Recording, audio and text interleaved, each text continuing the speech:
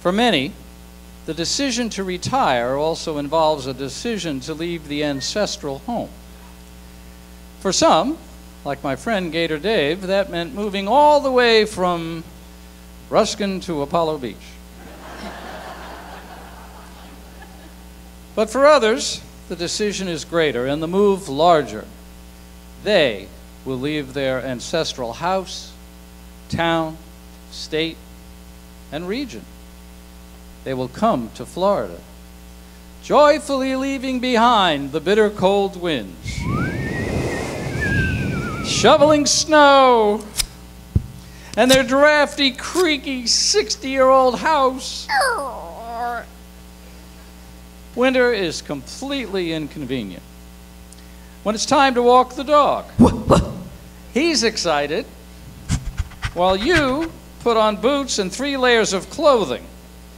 But once outside, you and he can't wait to get back inside.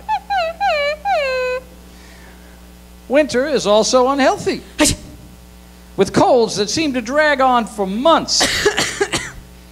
Winter is also expensive as you watch your hard-earned money escape from leaky radiators. You have to consume gallons of hot soup. And once the decision to move is made, you begin to notice all of the people's annoying imperfections. Sure, you overlooked them before, but now you see them for what they really are. Rude. Crude. With an elitist attitude. But Florida, the land of flowers, where everything grows, and it's warm year-round. The wife is happy. It's so quiet at night that when you lie in bed, you can hear your own heartbeat.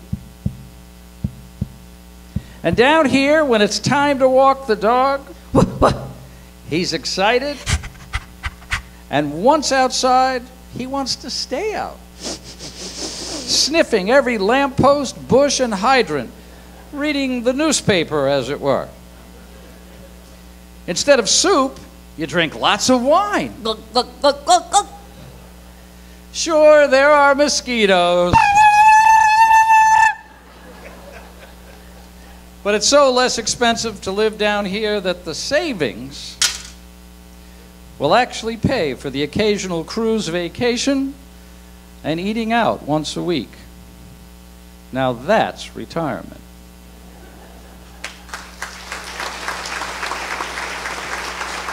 To Sarah Appleyard, everyone.